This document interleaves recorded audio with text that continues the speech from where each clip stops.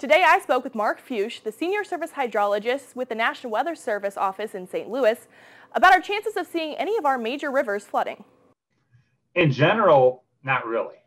We are looking at a likelihood of some minor flooding on the Missouri, both at Chamois and downstream at Herman. We are looking at crests that are approaching flood stage, but I don't think anything is actually exceeding flood stage. In fact, we haven't seen much of a flooding concern this spring as a whole.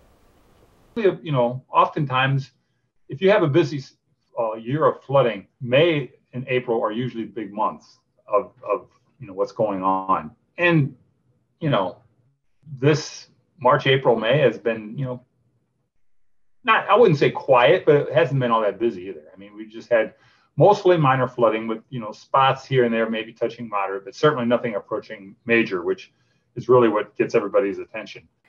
Just because we aren't concerned with major river flooding doesn't mean that minor waterways flooding is not worrisome.